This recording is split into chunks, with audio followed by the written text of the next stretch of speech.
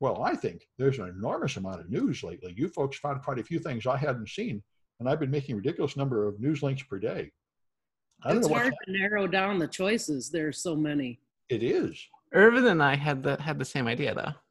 Well, yeah, but still, there's Was it anyway. the So, Sophos one? Because I found that one very interesting too. Or was it a different one that you guys picked the same one? Kaitlyn? Anyway, Yeah. Was it the Right. Sophos one? No, it was the Comcast one. Yeah, Comcast. Oh. anyway, so Liz, you got parking meter vendors. Is this the San Francisco parking meters? No, this is another city's parking meters. This was actually for, but that said, this was Milwaukee, but I wouldn't be surprised if it was San Francisco was on the same system, because that's how these companies tend to work. They all tend to go with the same like one or two firms across the country to implement these systems. So I'm sure this is an issue elsewhere. Yeah, essentially these smart meters, the vendor for the parking meters got hacked, and huge data dump, including credit card numbers and everything else that people had used to park either at city garages or at the meters. And so people who have parked their car in Milwaukee using a credit card need to go ahead and check their statements and probably change all their passwords. So Did they leak credit cards? credit cards and any other kind of PII. They basically got a dump of the whole database. So thought that was pretty interesting. And their concern, one of the concerns with this is that they got, since they got into the database, I'm guessing they were using some kind of city employees' stolen credentials. And concern is here that they're going to be able to get into other city systems through this attack. So pretty interesting. A lot of municipalities are getting attacked right now. So what's the kill chain? I thought ransomware was typically somebody clicks on a link, you get the ransomware and encrypt stuff. But these guys, I guess they hack in first, steal the stuff, and then put ransomware? Because normally you don't get data theft along with ransomware. Well, yeah, but I mean, sometimes, especially if, if you can exfiltrate a bunch of data and then use it to get into people's accounts, then why not do both? They essentially got the city to pay, but that doesn't mean they can't just steal the database dumps that they found as well. It also makes sense that the actual device itself was poorly created so that it does phone home. Mm-hmm. So if you can get to that device, you basically have the door in straight into their internal network and be able to get all this kind of info out. So did they hack into the devices themselves or just the server? I think they hacked into the server. Yeah. But that doesn't necessarily mean that they weren't able to do that because they hacked the device. It doesn't say how the attack happened necessarily, but you could, for example, you could figure out what the connection protocol is, insert yourself in the middle, and then, perhaps, a lot of the times these things do stupid things like use hard-coded database credentials that aren't encrypted. Right. So that would be a good attack vector. One thing I noticed was that in the article was that they said they only exposed some of the files they had. So, one theory I had was maybe they got ransomware, but not enough. So they only exposed part of the data they had access to. Okay. Well, that's interesting. Sort of in an effort to say like, oh, well, look what we did, and we'll publish the rest if you don't pay up. Yeah. Well, it makes sense. I'd like to see more information about how that happens. I know we often don't get that. Yeah. they're going to do something about the CFAA. Wow, this is awesome. Yeah, the Supreme Court is going to take up the CFAA battle. So for those of you who don't know, this is normally the law that's used against you when you break the terms of service or you do something you shouldn't, like cybersecurity research. And it, instead of slap on the wrist, it's throw you in jail because you did something criminal. So that is finally going to go up to the Supreme Court. This is exactly what needs to happen. We need to have a bunch of 70 and 80-year-old people trying to decide cutting edge internet and computer hacking rules and laws. Well, I mean, I talked to them about this, the Department of Justice officials and the head of the cybercrime guy, the FBI and stuff, and they all told me about 2 years ago at B-Sides, there was no chance of this happening because there's no interest in the federal government at lowering computer crime prosecutions. Quite the opposite. Everybody wants to be tough on crime. So this is very interesting. I thought I'd like to hear see what comes of it. Yeah. I'll be very surprised if this goes through. But we'll see. Yep, Yeah. Definitely see. So they normally come out with the decisions in June, if I'm not mistaken. Well, and now they're very much swayed toward the right wing, but that might be good because of the pro-business aspect. We'll see what comes of this. Right. I think so we'll know in about June when they come out with all their rulings. Yeah. I know one pattern I've seen in all these legal things is it hits an interesting topic and everybody gets excited, and then it turns out that exact case had some little technicality, so they don't actually touch the big important issue we all want to hear about. So I wouldn't get your hopes too much up, but anyway. I think it just depends on how it gets presented. If they present it under the context that it's by narrowing the scope, it's going to be easier to effectively prosecute scofflaws, then they might end up pushing it through.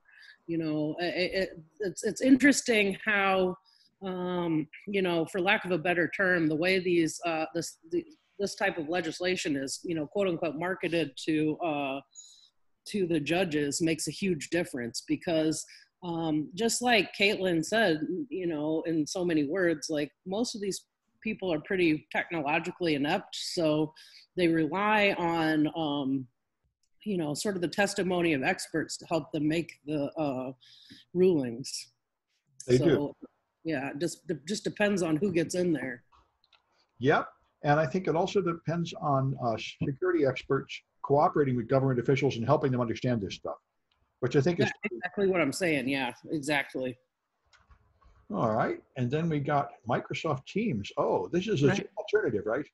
Right. So in the corporate world, what a lot of people are using is Microsoft Teams for their work at home kind of communication, as opposed to Zoom or some of the other popular applications.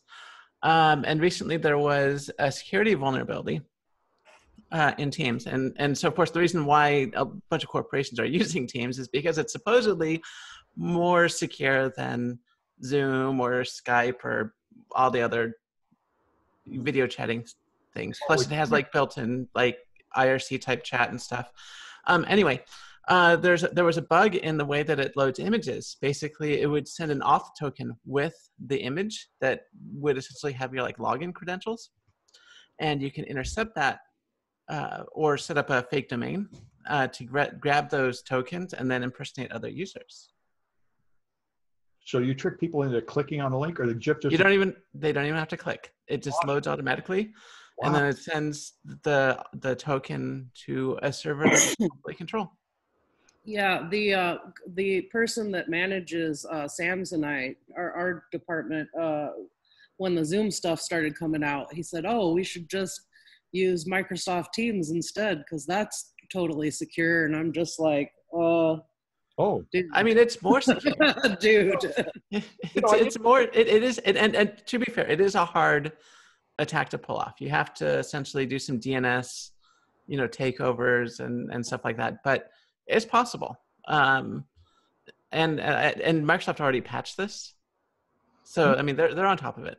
Okay. Well, you know, I was thinking about my military job, and we just used the telephone and Skype to share the desktop. And that seems to be fine, but you don't get the video. Right.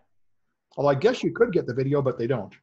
Anyway, that's interesting. What about SharePoint? Isn't that another? Microsoft, as usual, has like 5 products that all seem to do the same thing. SharePoint is not the same thing as Teams. Teams is more like Slack meets Zoom. Okay. Essentially. Whereas SharePoint is more like setting up your own website to share data. Yeah. Okay. Well, all right. And now I got, so this is all over the security Twitter sphere. The military products that were designed to catch criminals and such are now all being repurposed to track coronavirus. And so the same privacy advocates that have hated them all along now hate this too. Celebrite, for example, which is the iPhone hacking company. I met the CEO. They're really powerful. They can hack into every iPhone and Android. And now they're talking about how to use their software to track all the phones. And it could be done with consent, but it'll depend on the laws. Some countries are requiring it. And there are other, but the thing that I really was very interested in was Apple shoving Germany around. Germany wanted to track all the infected coronavirus people with an app that they would force everybody to install. And they decided to go with the European standard, which is this PAP or something. There's an abbreviation for it that I'm not finding here, but there's a European standard that for privacy, which has a central server that knows everything. And Apple wrote an API that will not let you do that. It will not let you export to Bluetooth to a central server. It says all you can do is have a local thing, phone to phone, to ensure privacy. And Germany switched to that to go along with Apple. So they're being shoved around by Apple, and Apple is continuing their big privacy stance, which has been, ever since their fight with the FBI, Apple has been the champion of the most extreme form of complete privacy for their users. And here it is really winning, I think, in the marketplace. So anyway, it is a big issue. Everybody wants to have a coronavirus tracking app, and they're having all the usual battles over the various ways of doing it. And the 2 main ways to do it are just a local anonymized number where only your phone knows who you've been near, and the other one is where there's some central server that knows everything about everybody. Anyway.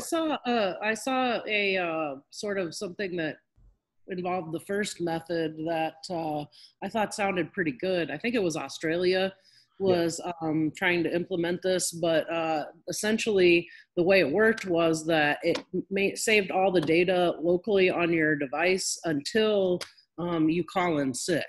And at the point that you like mark yourself as sick or you're marked as sick in the database, then it actually uploads your contacts to the server. What could possibly go wrong with that? This is it. European privacy preserving proximity tracing. Like most government names, that's the one that is not privacy preserving. So that's the way to learn Microsoft names and government names. They always mean the opposite of what they are. Anyway. Yeah. All right. Anyway, so we'll see what comes to that. I'm sure we're all going to be hearing a lot more about that. Yeah. And so they're spoofing the SBA. Yes. So this I thought was a pretty interesting story. All of the various coronavirus relief efforts hackers are hopping on those opportunities. I saw a few other ones. That one of the other ones was with like unemployment checks. That they're essentially, in this case, they're pretending to be the Small Business Association, sending out phishing emails, and once the target is a successful victim of the phishing campaign, they get a rat installed on their system. And this one I thought is pretty bad because in a lot of ways, the government has, much like our college, the government has a problem with centralizing making information consistent for people to access. So, the whole small business loan bailout system has been a real cluster. And I think that I can see why this would be successful, because there are a lot of desperate small and medium business owners out there just trying to do anything they can to save their business and save their employees. So this one's particularly bad because they can end up getting infiltrating these business systems on top of it, and with the resulting cascade of fails involved. So yeah, I've heard about this. The loan programs, the first one, they just gave money to banks who just gave it to whoever they liked. And the second one, they just put up a website and made it first come, first served. So everybody desperately jumped on, and then the server crashes. And Yep. I've heard the same thing's true if you want to get unemployment. All the state agencies can't handle the load. So they say it takes like 150 phone calls to get in. It's just spectacular how much our government is completely useless at the national level. Yeah, it is. It's just shocking. And I mean, I think that this is going to continue now. This whole small business loan bailout program has just been a circus from the start. We all saw the stories last week with like Ruth's Chris getting $20 million, which they, in all fairness, they agreed to give back, but And Harvard. there have been a lot of scenarios like that where the banks just opened up these loans to big businesses first, because they got to decide who they wanted to give it to. Right. So they dispersed all this money, and then by the time they opened up the loan applications to small businesses, there was no money left. So there are a lot of those going out of business here in the Bay Area. Yeah. All right. And then SQL injection phones still around. Yep. So any device at the time, I believe it's already patched now, but anybody with an XG firewall unit that had the administration interface on, or basically the web page on, you could do a SQLi on it, a pre-auth SQLi. And then you could get code injection. Yeah. Yeah. So, and can you tell? Anyway, it's nice that they're so open about it. The Sophos, enterprise class Sophos product, boy, Sophos has been hacked so many times. Well, I remember they sent me a free iPad about 8 years ago. And at that time is when Vince Chaviso took them down totally because they criticized him. He dumped a bunch of Microsoft phones without giving them enough time to respond, or as the claim was. So the Sophos put up a blog saying, this guy is irresponsible. So to punish them, he hacked their software. And it was bloody awesome. He found that you could totally take over your Mac through the Sophos antivirus. He found like 14 elementary fatal flaws. And Sophos had this very polite response. Oh, thank you so much for letting us know about these important things, and we'll fix them right away. And then they sent me an iPad. There's like a drawing someplace. Sign up and get it. They mailed me an iPad. And then they sent me all these emails saying, you've got a free iPad, which of course my spam filter threw away. And then they finally reached my Twitter. Why aren't you answering our emails? We're giving you a free iPad. I said, yeah, sure you are. And they actually gave me one.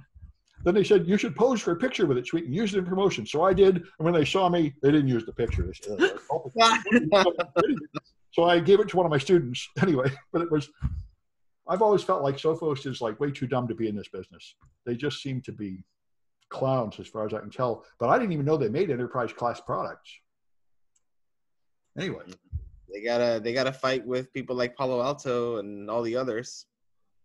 I've heard a lot of good things about Palo Alto. Although I must say Cisco, which is the leader, seems to be doing incredible number of stupid things. You get caught like 8 times hard-coded passwords. Yep. So I don't know, maybe Sophos is up to the real standards of the industry, and I had a false belief in their security. I don't know. Anyway, at least they fixed it. So GOG Galaxy. What in the world is GOG Galaxy? So GOG Galaxy. So there are a few kind of app stores for the desktop. Of course, you have the Microsoft Store and the Apple Store, but you also have a few boutiques, particularly ones that focus on gaming software. And the two big ones for that are, well, you have like, EA, you have Steam.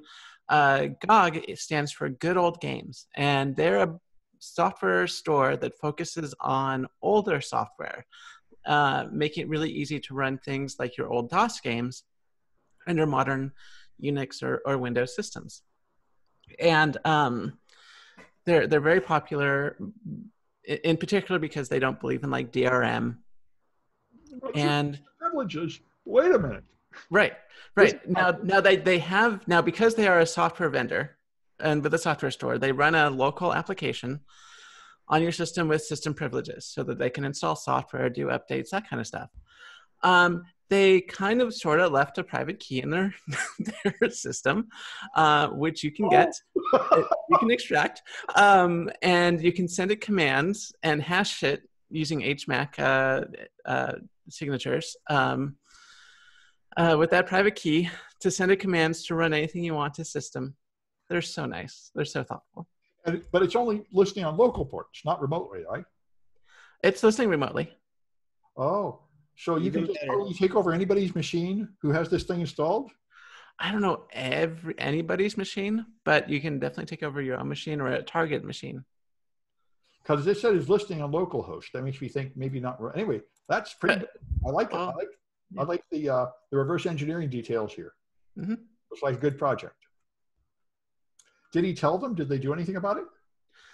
I don't think they've done anything about it yet. I didn't even see him anything about them telling them. Oh, yes. At the end. I initially contacted GOG support, made the request. And they acknowledged it. Yep. And said it was given a low priority. A low priority. They released an update. They updated something. Right. They improved security. Well, okay, it's very unclear, isn't it? Okay. Yeah. But they didn't like totally ignore him or prosecute him or anything. Oh, no. Well, that's better than some people. All right, and so this, I'm watching, of course, like everybody, the coronavirus thing.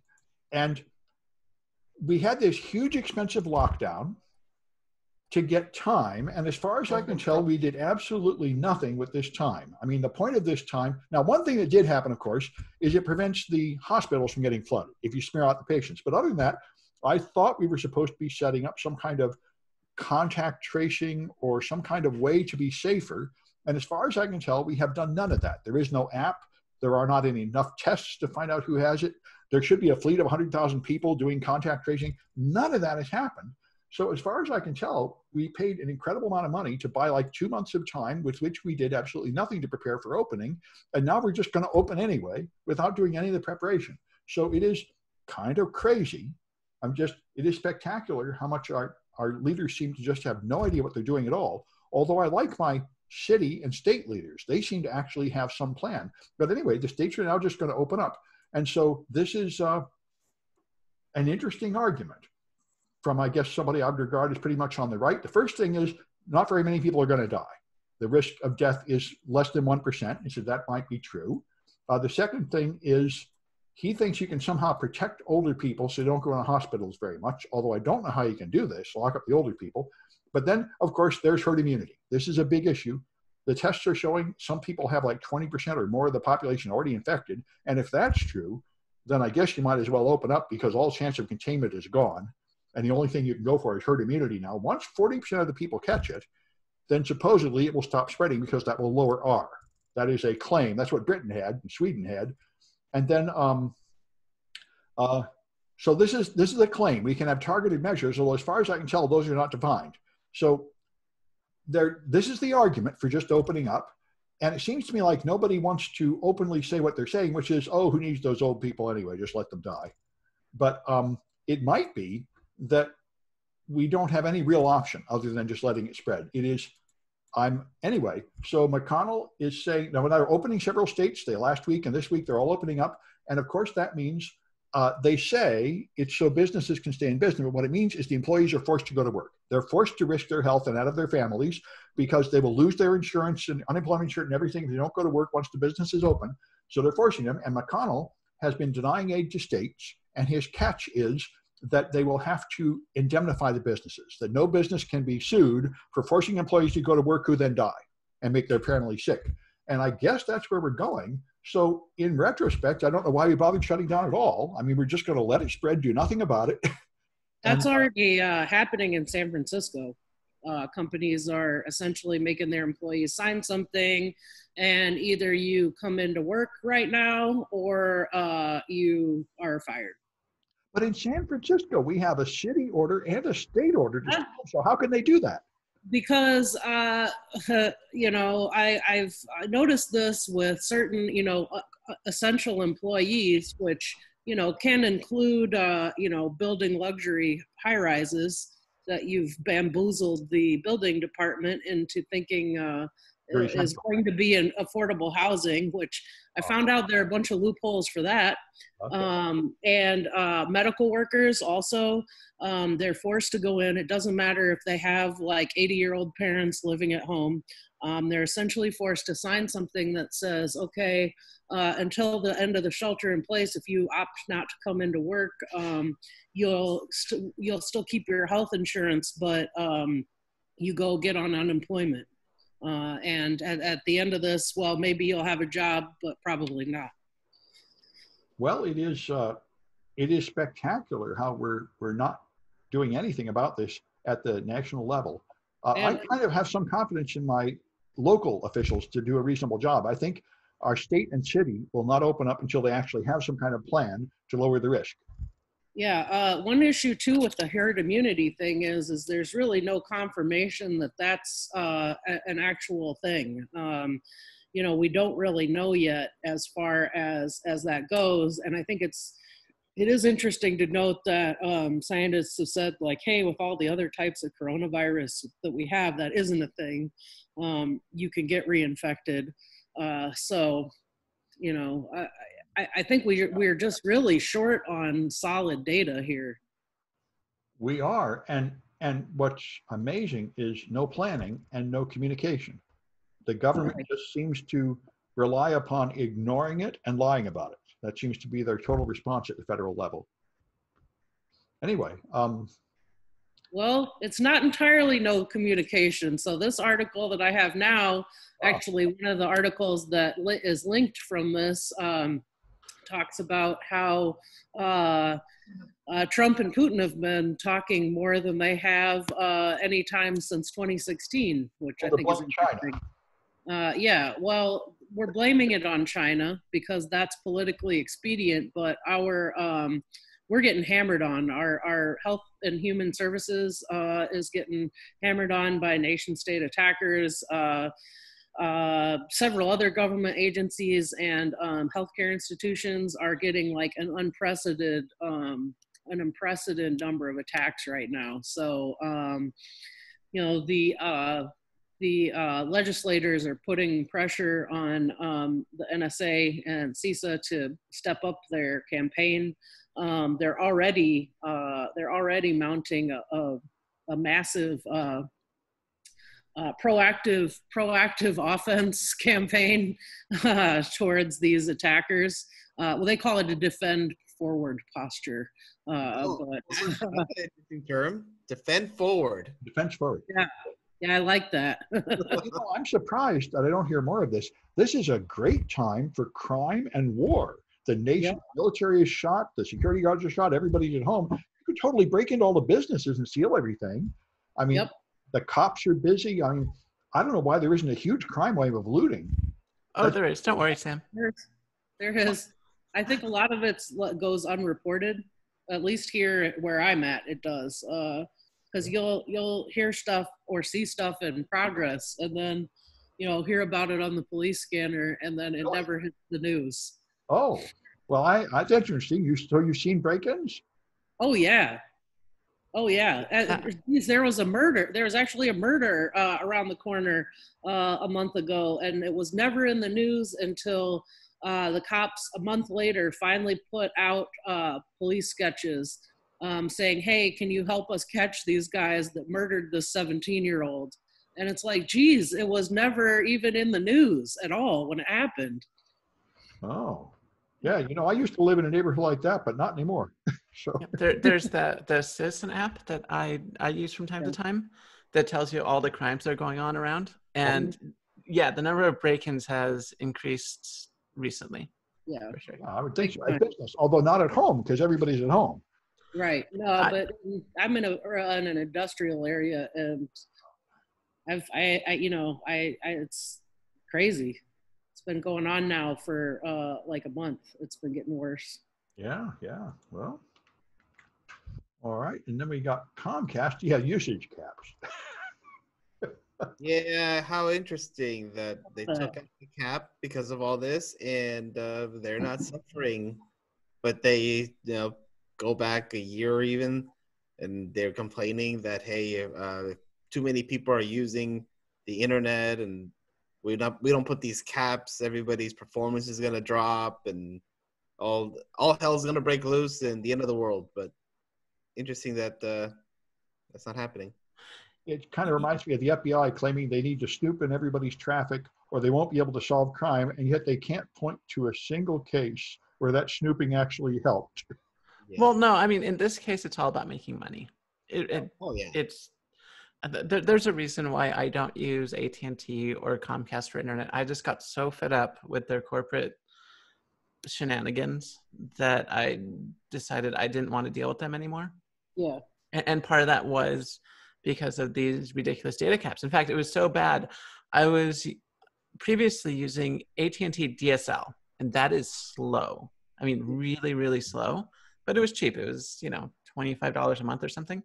Yeah. And they wanted to put data caps on that. It was ridiculous. So I noped out of there as fast as I could. And now I'm with a local provider, which has been just a dream. I mean, I pay through the nose and my speeds are laughable, but the fact that I'm not with AT&T or Comcast is fantastic. Yeah, and you're lucky to have that choice. Where I am, my one choice is AT&T DSL. I could get Comcast if I paid $20,000 to run a cable drop around the corner, and then paid them. I can't remember if it was $350 or I think it was around $350 a month for service. Wow.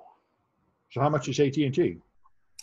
AT&T is like $50 a month or so, but it's so slow, and it's unbelievably slow and very unreliable because they never maintain. Voice keeps chopping up and stuff in these casts sometimes. Yeah.